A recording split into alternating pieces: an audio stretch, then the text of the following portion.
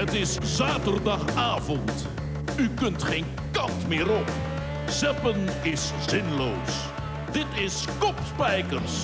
Hier is uw gastheer, Jack Spijkerman. Vanavond samen met Bert Visscher.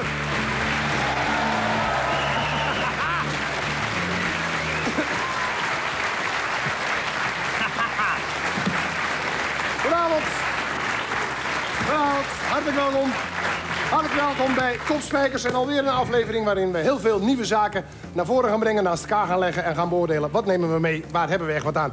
Bert, en jij kan niet wachten, want je staat al een hele tijd met... Jack, ik zeg alleen maar... Hatseflats! Ik zeg het nog één keer. Ja. Hatseflats! Ja, dat is het model van de nieuwe lichtmasten voor de arena. Nee, Jack, dit is een kaasschaaf. Oh, dit is een kaasschaaf, ja? En niet een normale kaasschaaf, nee. Het is een kaasschaaf van €188.000. Want? Het is een kaasschaaf van Jan de Beauvry. Bingo! Het grote voordeel is dat je hem neer kan zetten. Ja, je kan hem, hou eens vast, hou eens vast. Dan moet je zo met de kaas overheen. Is dit ook weg? Maar dat maakt allemaal niet uit. Maar het is 108. Het is toch verdomme te gek. Ik word niet gauw kwaad. Maar wat moet je nou met een kaas? Dan ga je trouwen en dan zegt je vriendin van... Wat wil je voor je huwelijk? Zal het een broodrooster worden van Alesi? Nee! Een blender van Philips Stark? Wow! Een slagroomklopper van Martin Reuling? Of een Philip... Weet ik aan het... Nou, als jullie geld hebben, dan het liefst een kaasschaaf van Jan de Beauvry. Het is verdomme toch... Ik word niet gauw kwaad. Ik word niet gauw kwaad. Maar die Jan de Beauvry... Ik vind rookvrije ruimtes weg. Jan de Beauvry, vrije ruimtes. Dat moet er komen. Gek van die... Okay. Ik word niet gauw kwaad, Jack. Nee, dat weet ik. Ik word niet gauw kwaad. Nee, maar deze nemen we dus in elk geval niet mee. Die ga je ook geven. Moet jij dat ding niet... Nee, mee. Pak aan, heb ze oké. Nou. Niet gauw kwaad. Oké, goed. Niet gauw kwaad. Ik ben een vrolijk mannetje. Ja, weet ik. Een vrolijk mannetje. Komt door met de tering. Oké. Niet gauw kwaad. We gaan het toch eerst even doen. Ik ken het al heel lang. Ik word niet gauw kwaad. Maar ik wilde nu even verder. Wat u in ons opviel in de media. Met dank voor alle tips die we kregen. Duizenden mailtjes. Hartelijk dank. We hebben ook weer het Kopspijkers pretpakket verloot. De leukste tip. Het is gegaan naar Milan Lucassen uit Groningen. Ontworpen door Jan de Beauvry. Ik ben er zeker. Goed. Wat viel er dan allemaal op? Bij de EO, bij de Evangelische Omroep, had Mark... Ik ben een vrij rustige jongen. Had Mark Dik een gesprek met een meisje dat een hersenbeschadiging had opgelopen. En ze vertelde over de verschrikkelijke gevolgen van die hersenbeschadiging. Maar die presentator vindt dat, geloof ik, niet echt een grote handicap. Als ik zo naar jou kijk, Carlijn, kan ik eigenlijk heel weinig maar aan jou zien. Wat houdt een hersenbeschadiging in? Nou, dat ik niet meer zo goed kan lopen. En dat mijn praat beschadigd is. En het onthouden. Het onthouden van dingen. Ja, dat zijn eigenlijk een paar kleine dingen. Pardon? Pardon. Nou ja, oké. Stelt niks voor, maar... Nee. En dan Astrid Kersenboom. Zij mocht op zondagmiddag het overzicht geven van wat er allemaal bij Studio Sport kwam. Nou, weet Astrid veel van sport, maar van wielrennen heeft ze volgens mij geen verstand. Nou, zo gaat het programma er in grote lijnen uitzien vanmiddag. Om 4:05 dan beginnen we met atletiek, het WK Indoor in Budapest. We schakelen ook naar het hockey toe. Nederland-Polen in Madrid. En we hebben nog wielrennen ook. Parijs tegen Nice. Ja. Niks meer aan doen. Gouden grap. Ja. Gouden grap. Ik ben benieuwd hoe zij Luik, Bastenaken, Luik gedaan kon. Goed, en dan waren er in Indonesië verkiezingen. En dan is altijd een heel gedoe daar, want er wonen meer dan 200 miljoen mensen. Dus het tellen van de stemmen duurt daar altijd maanden. Maar daar hebben ze deze keer iets op gevonden. Ze laten wat minder mensen stemmen. Indonesië kiest vandaag een nieuw parlement. Vannacht om 2 uur Nederlandse tijd zijn de stembussen open gegaan. In totaal mogen 147 Indonesiërs vandaag stemmen. Ah, daar ben je zo uitgeteld. Hier zit ook 2000 man. Ja.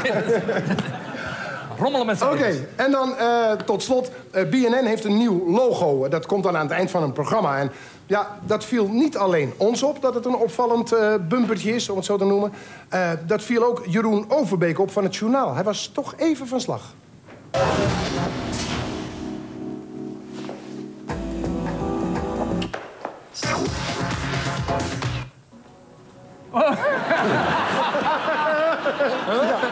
Tot zover wat u in ons opviel in de media. Hier zo.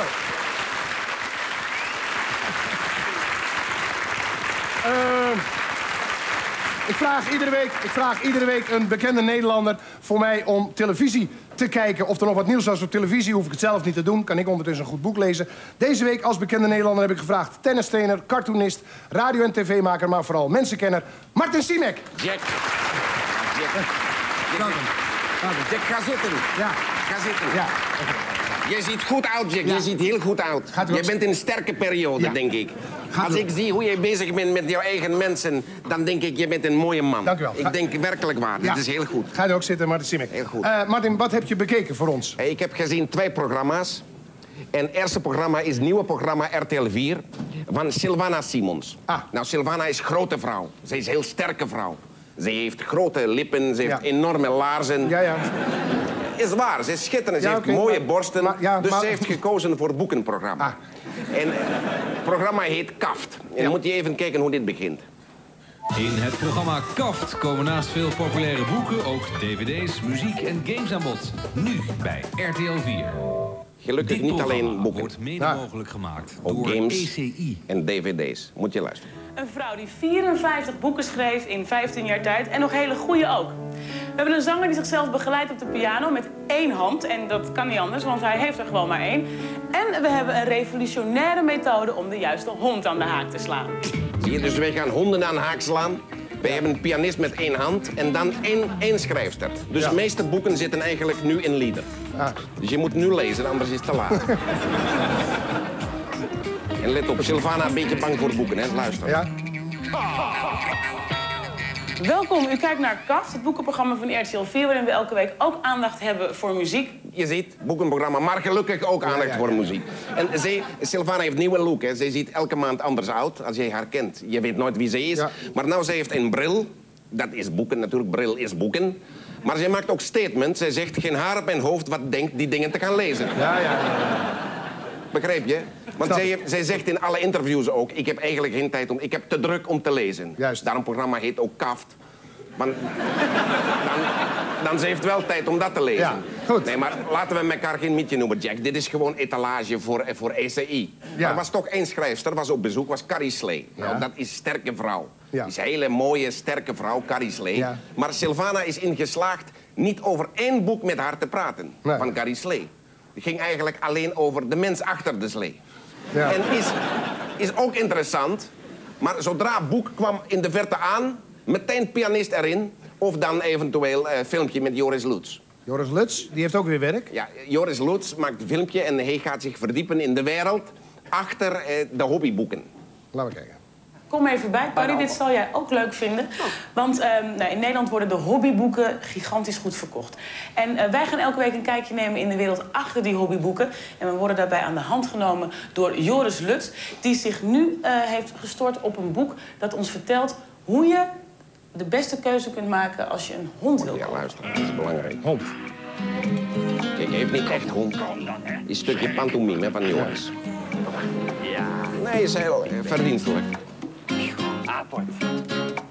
Hallo. Zijn die allebei van jou?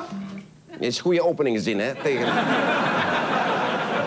als je tegen een vrouw zegt, zijn die allebei van jou? Ja.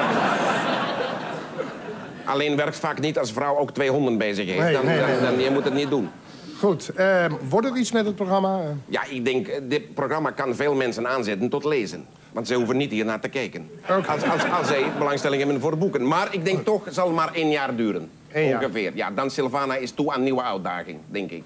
Zoiets als Zeeman met broeken of wat dan ook. Maar dan gaat zij. Maar ik heb nog een ander programma gezien. Was Villa Rubens bij Net 5. Ja. En je kent Rubens, is een mooie Vlaamse schilder. Een mooie man, schitterende, mollige vrouw, een schilder. Ja. En dit is het programma, gaan 12 grote, heel dikke mensen, minimaal 120 kilo, gaan samen op stap naar Curaçao. Dan moet je kijken.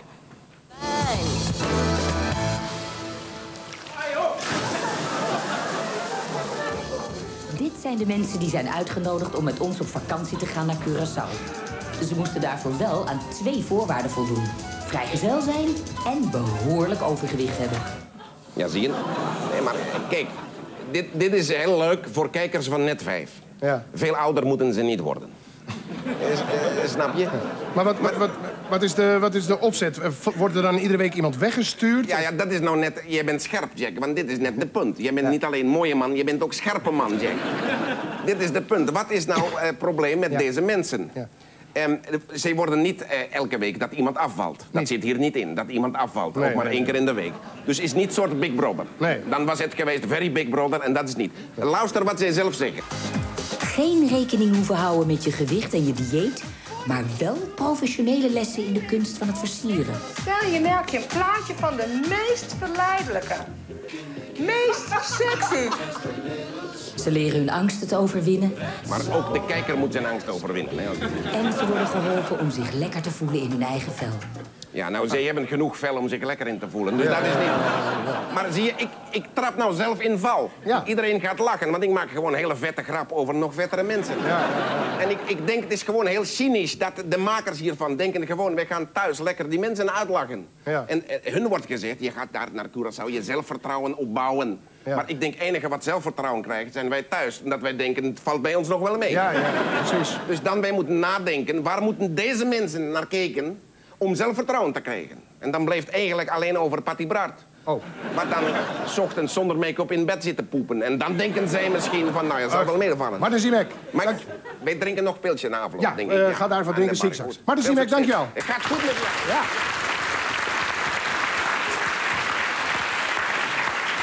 Oké.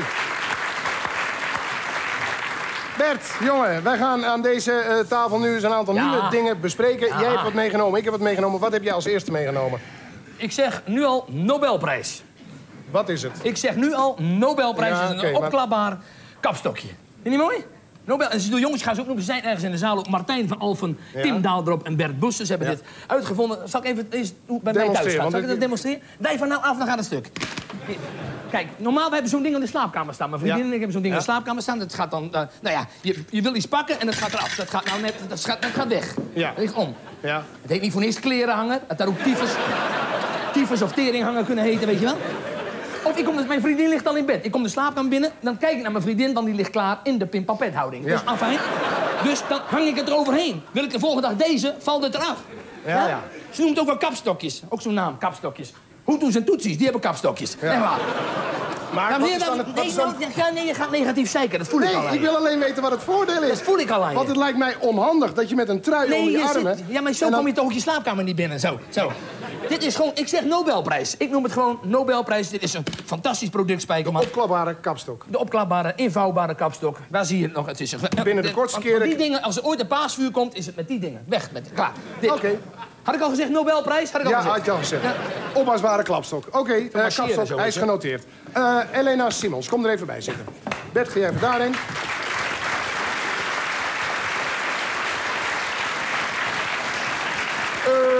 Elena, welkom. Jij hebt dit boek geschreven, Pret met moslims. Waarom heb jij het boek geschreven, Pret met moslims? Ik hoorde allemaal spannende dingen over moslims. Dat ze een hoofddoekje op moeten en dat ze elkaar mogen slaan. Ja. En ik wou ook wel eens pret hebben met moslims en de lezers wat tips geven hoe zij dat kunnen doen. Hoe heb je dat aangepakt? Ik ben op moslims afgegaan. Tenminste, je weet het niet zeker. Het ziet eruit als een moslim, dus ik stap erop af. En vraag, ben jij een moslim? Ja, zegt hij. Oké, kan ik pret met jou hebben? En, Nou, dat moet je bij ons in Groningen niet doen, hoor. Mag ik pret met je hebben? Sorry, kwam ik er doorheen? Nee, hè? Nee. En toen? Wat ben je gaan doen? Je bent met moslims allerlei dingen gaan doen. Ja. Zoals? Er was bijvoorbeeld een meisje dat zei, laten we naar de seksshop gaan. En ze was nieuwsgierig hoe daar gereageerd zou worden op een moslima met hoofddoek. En hoe werd er gereageerd? Die verkoopjongen die werd verliefd op haar. Ja. Wat heb je nog meer gedaan? Ik lieg niet, hij vroeg hem haar telefoonnummer. En toen kreeg ze een kleine dildo met een hoofddoekje als cadeau. Ja, ik vraag maar. En wij lagen helemaal dubbel. Dat is voor mij ook niet op dit. En toen, wat heb je nog meer gedaan, Elena? Moslims aaien.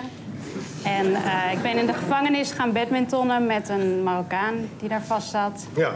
Maar ik heb ook hele interessante gesprekken gehad over het geloof. Ik heb het boek gelezen. Je wil eigenlijk een heleboel vooroordelen wegnemen, hè? Er leven veel vooroordelen bij ons bij moslims. Nou, sommige kloppen ook volgens het boek. Tenminste, er kwam iemand niet opdagen toen ik met hem had afgesproken. En dat zijn... Kenmerkend voor een moslim. Dat zijn Italianen, zijn dat? Dat is een voordeel over moslims. Oh, dat is een vooroordeel over moslims. Ja. En dan dacht je, dat is dan zo. Er staan in dat boek ook deze dingen, maar wat moet ik hier dan mee? Je kan kiezen, dat is een aankleedpopje. Een naakte moslima. Daar zou je voor kunnen gaan, Bert. Nee, dat zeg ik niet. Nee, maar dat linksboven, dat hoort dan onder de burka weer. Toch? Die pop moet je aankleden. Moet je aankleden? Ja, nee, ik vroeg... Dit was Maar wat is de bedoeling hiervan? Je knipt het netjes uit. En dan kan je mee spelen. Wil ik een gala-jurkje of zelfmoordbommen met alleen hakschoentjes erbij. Ja, maar nu gaan mensen denken, je hebt het op de hak willen nemen. Zoals je er nu over praat, vind ik dat je iets hebt van... Ja, maar soms ben ik ook heel serieus. Ik vond het bijvoorbeeld wel heel eng ook om mensen op te bellen of ze wilden meewerken. En ik heb dingen geleerd over het geloof waar ik heel veel bewondering voor heb. Ja. Dus het is ook een heel serieus boek. Het grootste deel van het boek is vrij serieus. Er staan heel veel gesprekken met die mensen in waarin je heel veel over moslims te weten komt. Die bij mij wel een aantal vooroordelen weghaalden. Ja, wat dan? Ja, ik heb het gisteravond helemaal gelezen. Oh, het lief. Een heel eind. Ja. Nou ja, ik moest wel. Jij komt hier. Ik ben Sylvana Simons niet. Oké. Maar is het een reeks van een serie of niet? Is dit, want je zou ook nog keilen met katholieken kunnen maken. Of janken met Jehovah's. Je kunt er alle kanten mee op. Het wordt een franchise. Ik heb genoeg van dit soort dingen, maar ik laat mensen... Iedereen die zo'n soort boek wil gaan maken, er wordt gewoon een serie. Hier zit de redactrice van Querido. Nou ja. Dus bied het haar aan. Oké. Elena Simons, Pret met moslims. Ik vond het een erg een leuk boek om te lezen. Dankjewel. Dank je. Bert, jouw gast zit daar. Dankjewel. Wat moet ik gaan doen? Jouw gast zit daar. Ik ga. Want ook jij hebt een gast. Ja. En dat is? Jij bent? Jeroen Otter. Juist. En waar kennen we jou van? Van de klagerbus.nl. Ja. Van de klagerbus. Maar wat lees je nou in de krant? Jij bent in supermarkten bezig geweest met die hele kleine stickertjes. Ja. Hele kleine dingetjes. En dan zet je op allerlei producten, zeg je het stickertje... Te duur. Veel te duur. Ja, veel te duur. Veel te duur. Wat is een voorbeeld? Wat vind jij veel te duur? Wat vind ik heel duur? Verse groenten. Die heb ik hier. Oh, je hebt ze zelf bij je. Kijk eens. En hier zie je die ook op de... Want daar, dat staat daar zijn ze. Ja. Wat vind jij veel te duur? Persoonlijk vind ik veel te duur de verse groenten. Verse groenten? Ja, en fruit, vlees. Dan sta jij plakketjes te plakken op die paprika's. Ja, inderdaad. Of op het zit de te dure europrijs zit in de top 10 van irritaties. Ja. Wat zijn 1 en 2? Ik ga nou niet zeggen Jan de Boeverie. Het is Sylvana Simons. Nee, ik denk de hondenpoep of zo. De hondenpoep. Dat zou, ja, denk ik wel. Die zaken zijn er niet erg blij mee, of wel? Of nee, vorige week ben ik er ook geweest voor tv-opnames met een regionale omroep. En daar ben ik toch wel... die winkelier was niet zo blij, zacht gezegd. En heb je je kladden gepakt en... Ja, die flink bij de ballen gepakt, ja. En je hebt de 10 dagen bij je ballen nog? Nou, ja. En jij een stickertje op je lul van... Ja, duur. Maar Jeroen, de bedoeling is dat iedereen dat gaat plakken, hè, op de deur. Maar hoe komen we dan aan die stickers? Ja, hoe komen we... Die kun je via de website bestellen. Maar je hebt 10.000 zelf rondgestuurd? Ongeveer, ja. Ongeveer, ja. Zelf. En nou moeten ze... 1 euro per 8 stickers. Hoeveel? 1 euro per 8 stickers. Omrekenen om is dat ongeveer 13 cent per nee, ik moet er 13 cent op toeleggen zelfs. Dus. 13 cent, maar het is wel, als ze het willen kopen, is het ongeveer 13 cent per stickertje.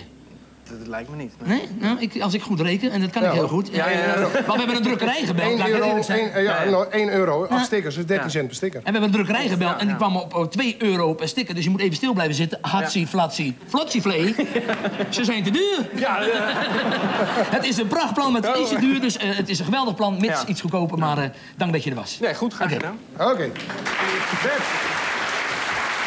Bert, doe jij je schoenen even uit. Doe jij even een schoen uit. Even schoen en je sok uit. Ja, even, want ik heb een nieuw ding. Wat heb je dan nou? Doe even een schoen uit en een sok uit. Wat is er aan de hand? Ga jij even hier op tafel staan? Verder niks? Nee, dat is een nieuw ding. Nee, ik weet het niet. Hier op tafel. Wat ik onder mijn burka aan heb. Hè? En op tafel gaat het allemaal goed zo? En dit doe je dan aan? Ja, aan je voet. Ja, dit. Doe aan mijn voet. Met je voet erop. Voet zo. Oh, Jack, wat opwindend is dit, zeg. Als Spijkerman nog een keer mijn voeten zou kussen. Hè? Gaat het zo? Het is klittenband, Jack, hè? Ja, het is klittenband. Kan niks gebeuren. Geen spuug tussen. Zo, ja. Let op. Deze in je hand. Ja. En dan andere voet moet je indenken. Andere voet ook heen. En die ook. Ja. Zeg het maar. Ik zie het. Je overvalt maar een beetje, Jack. Zeg het maar. Het is toch geen metaaldetector bijvoorbeeld? Nee. Nee? Of dat ik RTL beter kan ontvangen. Ik had trouwens een oom in Palermo. Ja. En die heeft die dingen in... die heeft betonnen slippers verkocht. Ja. Dat heeft echt goed bij de maffia. Nee, maar ik heb geen idee. Het is een nieuwe vinding van dokter Anders Erik de Graaf. Jo. Dat is om verticaal door het water te bewegen. Ja, dus in plaats van ja. aqua-joggen met zo'n band om, moet je hiermee door het water natuurlijk. gaan lopen. Goh, wat leuk zeg. Ja. Ik heb... Hoe vinden ze het uit? Ik heb een teltje water. En dan mag ik over water lopen. Ga jij het even proberen? Visser in the Passion of the Christ. Moet ik wel een beetje...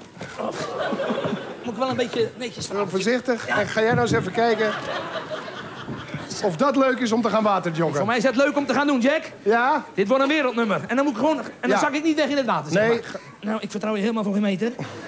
Zo, en dan is... En lopen. Ja. Ook dat is een nieuwe vinding. Ik zie je zo meteen. Ik ga naar het spel. Je bent een...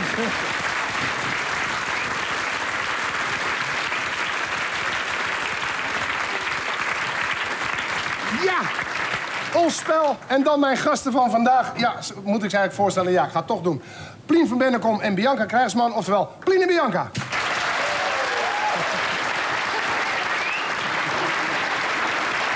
En Paul Groot en Owen Schumacher. Oftewel, Paul Groot en Owen Schumacher.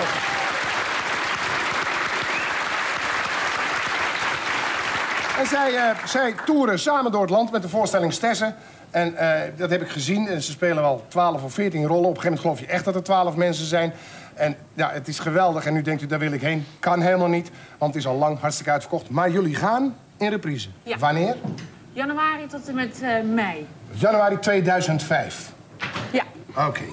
Maar nu zijn jullie niet te zien, want Paul, jullie hebben deze week niet opgetreden. Nee, ik was uitgegleden deze week. Juist, je hebt een geblesseerde voet, dus er zijn mensen nu thuis die denken... hé, dat is gek, we konden niet van de week naar de voorstelling. Ja. Hij staat stil, hij beweegt niet. Ik heb 3 dagen met een drukverbandje op een stoel gezeten. En dinsdag gaan we naar Tilburg en dan ben ik gewoon... Dan ben je er weer. Ga ik vanuit. Oké.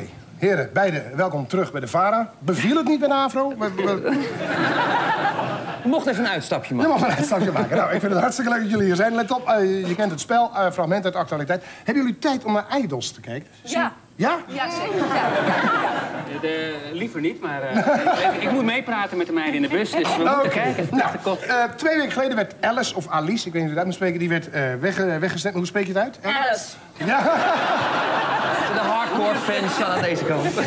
En toen mocht ze op zondagavond nog even terugkomen om te vertellen ja, hoe ze nou verder moest in haar leven. Ja, we zijn naar binnen, jongens. Als ik morgen wakker word. Hoor je? Ze zegt, als ik morgen wakker word, dan... Nou, open vraag. Als ik morgen wakker word, dan? Wat dan? Bedenk iets als ik morgen wakker word. Staat de tuin vol met fans? Staat de tuin vol met fans. Dat zou kunnen. Bij Alice? Ja, denk ik. Toch wel? Ik denk dat het in Alice de hoofd omgaat. Ja, worden jullie het even over eens? Wat denken jullie? Als ik morgen wakker word, dan... Begint het allemaal. Begint het ja, allemaal? het hele circus. Heb ik een gouden keeltje? Heb ik een gouden keeltje? Waar kiezen jullie voor? Je moet wel overeenstemming vinden, hè? Nee, ja, zoiets is het wel. Gouden keeltje. Morgen heb ik een gouden keeltje en dan begint het allemaal. Gaan we luisteren naar wat Alice zegt. Als ik morgen wakker word, dan ga ik in ieder geval heel erg uitslapen. Zo. Ja! Kijk, dat is de instelling. Als ik morgen wakker word, dan ga ik lekker uitslapen. Ja. Alice is niet helemaal goed bij het hoofd, denk ik. Je kan altijd nog op het programma. Nou, om erin te komen tot slaan. Ik vind dat we moeten een beetje het slaan ook zien. Paul. Oh, ga ik slaan? Ja, maakt me niet uit. Oh boy, oh boy. Niet eerst erop leggen. In 1 keer slaan. In 1 keer slaan. Boom. Ja, zie je?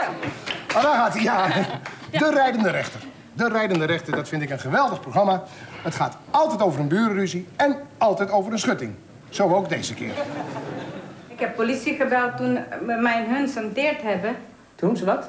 Hadden me senteerd dat ze me doodschieten en eraf schieten en dit doen. Toen heb ik slachtofferhulp gezocht. Want ik ben bang van die meneer. Ja? Als ik aankom... Heb ik dat gegrepen? Geliefd. Oh. Hij is boos. En als mensen boos zijn, gaan ze spreekwoorden misbruiken. Je liegt. Nou, maak het spreekwoord af. Verzin een leuk spreekwoord. Je liegt. Ja, dat het gedrukt staat, dat is het echte spreekwoord. Maar ja, maar nu. Je liegt. Als een politicus. Als een politicus. Dat je scheel ziet. Dat je scheel ziet. Wie het dichtst erbij zit, hè? Alsof ik een kind was. Ja. Dat het kan. Je liegt tegen mij alsof ik een kind was. Je liegt tegen mij alsof ik een kind was en jullie gaan voor je liegt dat je scheel ziet. Wie het dichtst erbij zit, laten we luisteren. Want ik ben bang van die meneer. Als ik aankom... Heb ik dat gezegd? Je liegt dat je zwart ziet. Toen werd het een heel ander conflict. Ja. Dat is een hele nieuwe uitdrukking. Maar ik vind, je liegt dat je scheel ziet dichterbij komen dan... Dus jullie mogen staan. Owen, jij bent aan de beurt. In één keer, hè? Nee, in één keer. Ja! Mooi. Oké. Afgelopen donderdag was voor de laatste keer, tenminste voorlopig de laatste keer, Vara laat. Jammer, want het levert ons altijd wel eens een fragmentje op. Bijvoorbeeld deze. Café de Wereld is net geweest. En achter Claudia de Brij zit een zeer enthousiaste man te applaudisseren. Come and get it while it's cold.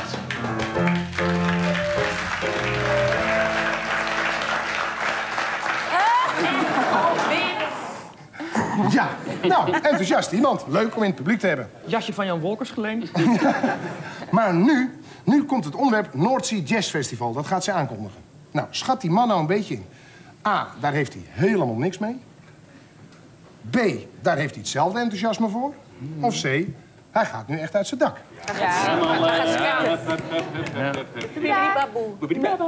Ja, nee, dit... Ja? Ja. Nou, dat zijn we dan eens. Laten we kijken. En alweer een klap voor denkend, elitair, conservatief Nederland. Noordzee Jazz, een van die vaste waarden. Noordzee Jazz. In Den Haag, want daar Noordzee Jazz, daar heb ik nou helemaal niks mee. Ik ga eens even lekker liggen slapen. De 29e en de 30e editie zijn nog in Den Haag. Hij is blijven slapen.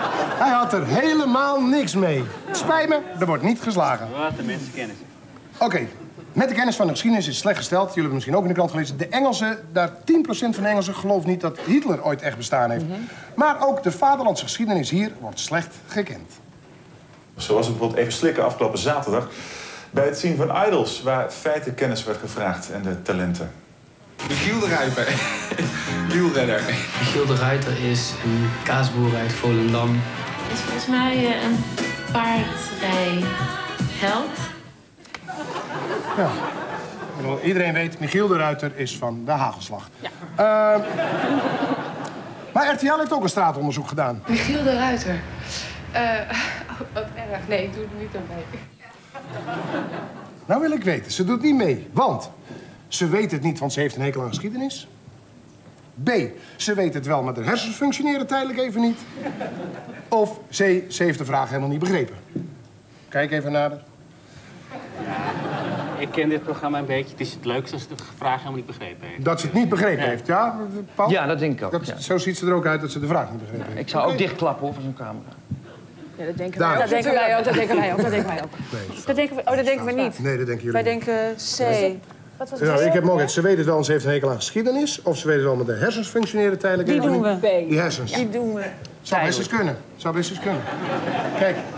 Michiel de Ruiter. Wat erg. Nee, ik doe er niet aan mee. Ik ga niet verlof staan nu en ik ben ook een beetje gestoomd. Ja, inderdaad, de hersens functioneren even niet. In één keer slaan. Paf! Ja.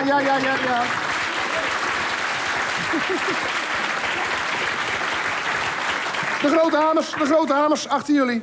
Gaat om mensenkennis, hè? Grote hamers. Dat valt best mee. Wie gaat er slaan? Oké, let op. Dagstrijd, ik weet niet of jullie dat wel zien hebben. Dat is een belspelletje. Alleen, heel moeilijk. Nou heeft ze ook een kandidaat in de studio. En daar gaat ze ook een open vraag aan stellen. Het gaat om Rens en hij staat op €300 winst. Een open vraag. Wat belooft men het volk? Brood en... Sorry. Wat belooft men het volk? Brood en... Sorry? Ja. Nou ja, brood en... Boter. Ja, nee, maar wat? Nee, brood en... Spelen. Brood en spelen is bekend. Maar schat nou Rens even in. Heeft hij het goed of heeft hij het fout? Simpele, fout. vraag. Ja, fout. Ja. Anders zou ik het niet laten zien, denk je. Hè? Laten we kijken naar Rens. Wat belooft men het volk? Brood en... Sorry. Wat belooft men het volk? Brood en... Spelen. Ha. Meteen denken dat ik altijd maar mensen laat zien. Nee, hij heeft het goed. Laten we even nog verder kijken. Wat belooft men het volk? Brood en... Spelen. Leven. Ja. groot en levend. Dan gaat ze geld. 300 euro weg. 300 euro weg. Dus fout. Dus jullie hadden het uiteindelijk toch goed. Wordt fout gerekend. Slaan allebei. Ja, het is onvoorstelbaar. Wie gaat er eerst? Wij, want dan weten jij hoeveel ze binnenhalen, toch? En hard, hè? Gewoon uithalen. Maakt niet uit. Gewoon. Ja, een mooie klap. Kijk uit, er komt Owen.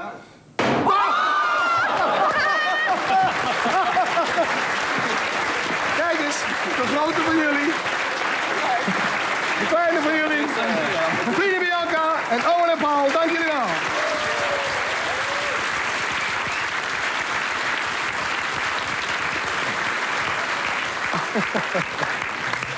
Ja, rood en spelen. Waar hadden we eigenlijk deze week de mond vol van dit nieuwe voorstel? Allochtoon mag noten eten in smulbos. Smulbos speciaal voor allochtonen en allochtonen voor apen in een smulbos. De stichting Waarde die wil in de buurt van Arnhem een bos aanleggen. En er wordt dan een smulbos. En daar kunnen dan vooral de allochtonen noten gaan plukken. Want op die manier hopen ze de allochtonen weer in het bos te krijgen. Jack, ik word niet snel kwaad. Nee, dat weet ik. Nou, de bedenkers van het plan hebben we deze week wel genoeg op televisie gezien. Wij hebben uitgenodigd Prem Radhakishun. Spreek ik het goed uit? Radhakishun. Radhakishun. Ik ga gewoon Prem zeggen. Makkelijk. Want ik ga me absoluut vergissen anders. Je bent advocaat, NPS televisiemaker, programma Premtime en allochtoon. Nou ben jij... En zwart. Ja. En zwart en allochtoon. Ja. Dus dubbel gehandicapt. Ja. Nou, pret met moslims. Ja.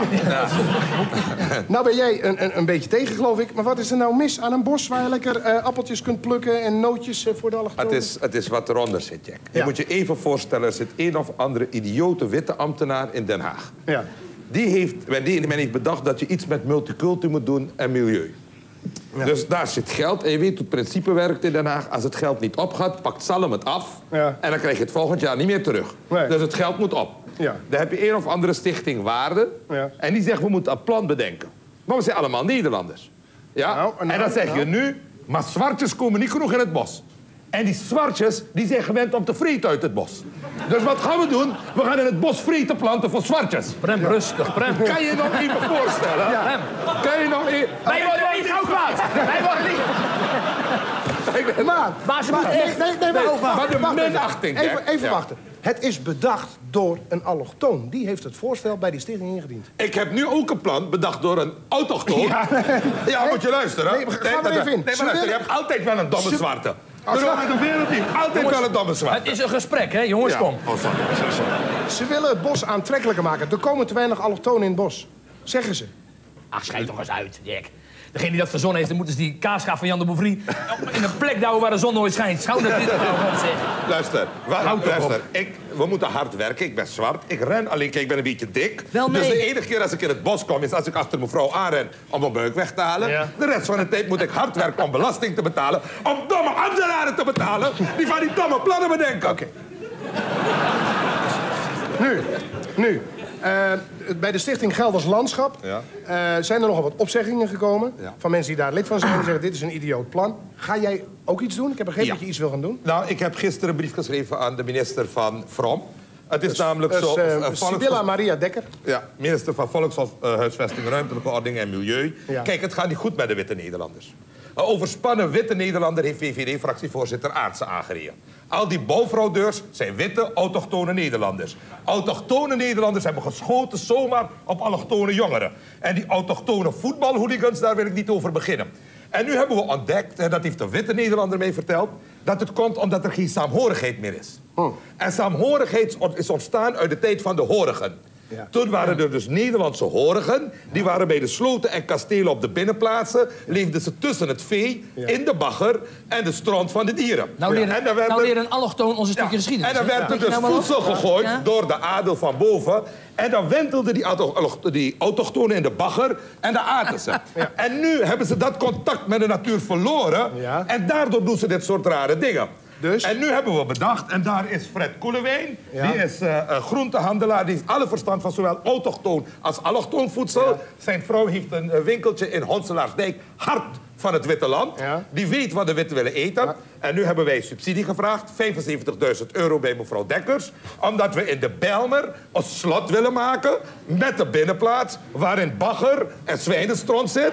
En dan krijgen witte mensen dan lompen... zodat ze zich kunnen hullen in de bagger. En dan gaan zwarte van boven door Fred kosteloos verstrekt fruit gesmeten... zodat mensen kunnen beseffen hoe gelukkig ze moeten zijn met hun luxe leven. Ze krijgen weer contact met de natuur. Je krijgt minder ziektes, geestelijke ziektes, minder WHO. En we gaan dan weer de natuur waarderen. En we pleuren Gerard Joling van 5 hoog erbij in.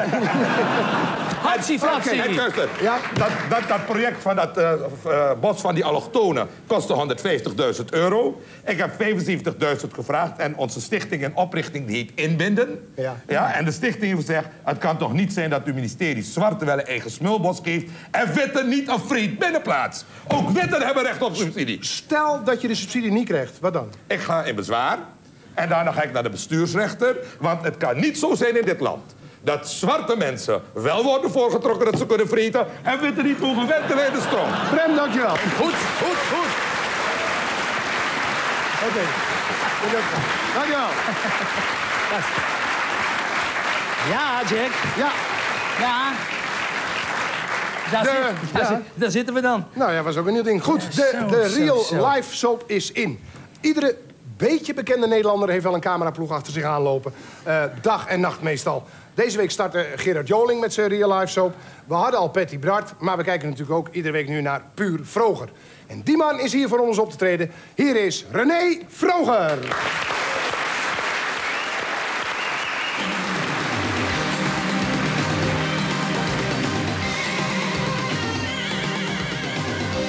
Zeg het al, creatief en geen idee, geen benul, ik zing altijd oude shit. Dus als er onverhoopt een singeltje moet komen, loop ik door mijn platenkast en kies een oude hit. Als je dat dan al die jaren zo gedaan hebt, is er niemand meer die over jouw stukje schrijft. Dan word je nergens meer gevraagd om op te treden, is er nog maar één remedie die er overblijft. Je eigen soap van 1,5 ton. En altijd iemand in de buurt die alles filmen kon. Toch wou ik dat ik net iets vaker op de televisie was. Ik zing tegenwoordig nog alleen maar voor bejaarden. Ik heb al in geen 15 jaar een eigen hit gehad. En het allerlaatste wat er dan nog op zit is een camera in bed en een microfoon in bed. Je bent gewoon een vuile, vieze imitator. Oh sorry, ik wist niet dat het jouw ideetje was. Ik was de eerste na de Bouwers en de Osborns. Nee hoor, want daartussen zat toch echt nog Patty Brard. Het is gejat, want dit was mijn idee. Wat moet je met die papzak en die pislicht op tv?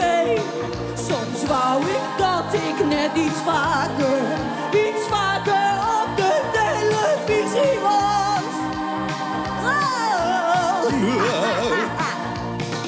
Ja, alles kan een mens gelukkig maken. Een platina plaatje, een gouden cd. Ja, alles kan een mens gelukkig maken. Je kop in een blaadje. Je reet op tv. Lekker. Een eigen plek. Je dagelijkse soap.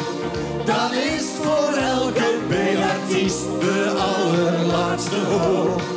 Toch wou ik dat ik net iets vaker simpelweg een hitje had. La la la la, la la la la la. Waar is mijn ploegie? Waar hier ben je? Opzouten! Nou, opzij, dikke scheuren.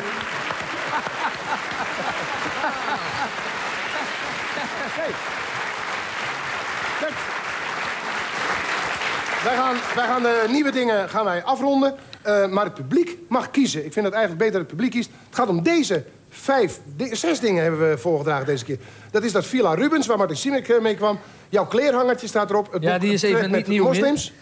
Die moet je even in elkaar zetten weer. De stickers, dit is te duur. De water-aqua dingen. En het smulbos was ook nieuw. Oké. Nee, vriend in de plaats dan. Jij wil liever jouw vreed binnenplaatsen in plaats van het smulbos? Doen we dat. Jouw vreed binnenplaatsen doen we dan in plaats van het smulbos. Paleis wordt het. Ja, oké, doen we dat. In plaats van daar... Is dat genoteerd, jongens, dat we dat ding van Prem hebben? Goed. Jullie stemmen allemaal op van mij. Ja, oh. Bert, wat draag jij voor? Had ik Nobelprijs, had ik wel al gezegd? Nee, ja. Dit op. En kijk, hij moet een beetje zo, hè. Dit is de handigheid, zo dat hij in het trui... Maar goed, hij is nou een beetje stuk. Jij draagt hem voor, daar kan het publiek uit kiezen. Jongens, dit wordt hem. Jongens, dit wordt hem. Ik wil eigenlijk het boek ook wel voordragen. Eens, mee eens. Mee eens? Mee eens, mee eens, mee eens. En laat ik met Prem meegaan. Prem zijn plan dat de blanken weer in een slot... voedsel moeten gaan graven tussen de varkens. Ja? Nou. Jullie beslissen. Wie gaat voor het kleerhangertje?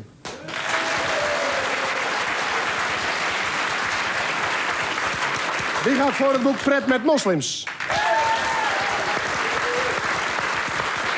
Wie gaat voor Premse voorstel een slot bouwen waar de blanken... Nou. Wat zijn we objectief, hè? Ja, lekker objectief. Nou ja, oké. Nemen we die mee. Daar hebben we iets aan in de toekomst. Dankjewel. Ik ga een pilsje drinken. Ga je mee in de club. Yes. Kom op.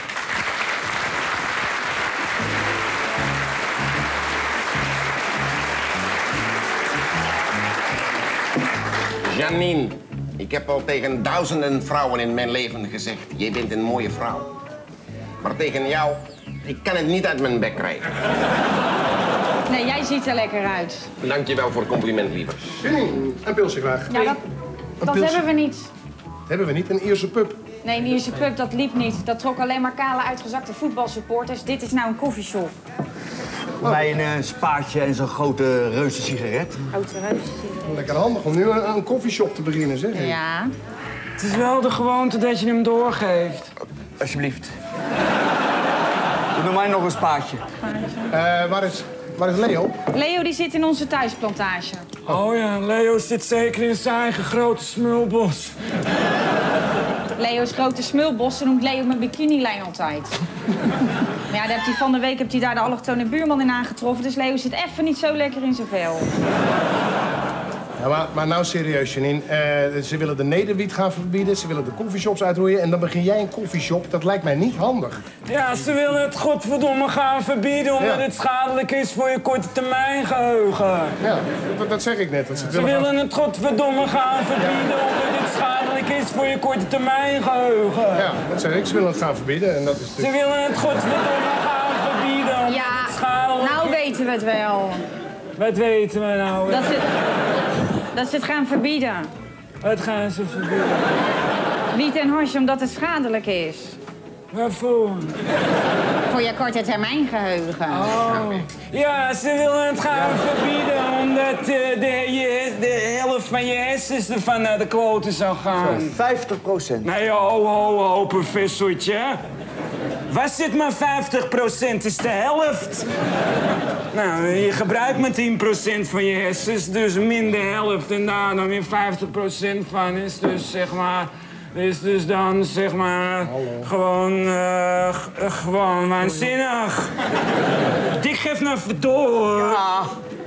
Nou, ik zal blij zijn als de... Wil je nog één? Als de CDA het gaat verbieden, want dan kan ik het spul illegaal 10 keer zo duur verkopen. Ja, Jack, jij komt toch uit Eemalden? Ja. Jij was toch vroeger de grootste blower van Eemalden? Ja, maar ik ben ermee gestopt. Je bent niet meer aan het blowen? Nee, ik begon paranoia te worden op een gegeven moment. Ik kreeg echt waanideeën. Op een gegeven moment dacht ik dat mijn cabaretiers naar de Afro waren gegaan. Ja, dat is echt... Weet je wat ook zo waanzinnig is? Wel. Ik dacht van de week dat ik balken in de zag op de Chinese muur. En toen dacht ik ook wel van, nou, die stuf is nou wel inderdaad wel heel sterk geworden. Nee, maar dat is echt, hè? Ik zag het gisteren op het journaal. Balkenende was echt in China. En nou, jullie Nederlanders moeten hopen dat Chinezen niet denken dat alle Hollanders op elkaar lijken. Wat heeft die Nederlandse astronaut toch geluk gehad dat hij volgende week pas de ruimte ingaat, hè? Zo. Nou, mag je na 20 jaar astronautentraining eindelijk de ruimte in? Ja. Kan je een keer controleren of je vanaf de ruimte de Chinese muur kan zien? Zie je Balkenende staan? Ja. Weet je, ik heb gehoord dat Balkenende maar 10% van zijn uiterlijk gebruikt. Ja, het is ook het enige kapsel dat je vanuit de ruimte kan zien. Dick, mag ik jou Frans noemen? Nou, liever niet, want ja, ik heet Dick. Ja, moet je luisteren, Frans. Ik kan aan jou zien, van hieraf helemaal, kan ik zien dat jij was vroeger een hele mooie vrouw. Oh. Nee, ik was vroeger filiaalchef bij de Megapol. Oh, dat... Ik zag het ook niet. Hé, Martin Šimek. Ja. Ze willen het gaan verbieden omdat het schadelijk is voor je korte termijn geheugen. Het valt bij jou wel mee, denk ik. Wat? Ja, hey, wisten jullie dat een wiskundige berekend heeft dat de kans dat God bestaat, dat het 67% is? Ja, dat is een schitterende paasgedachte. Ja. Echt mooi. Ja, wij geloven thuis niet in God.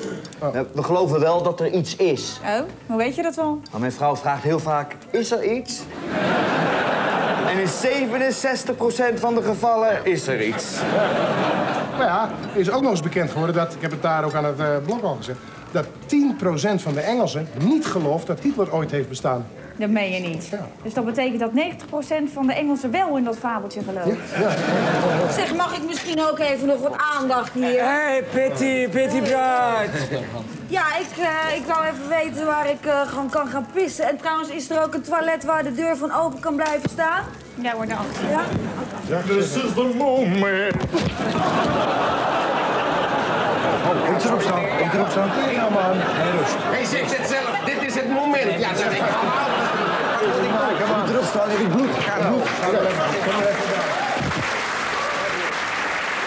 bij.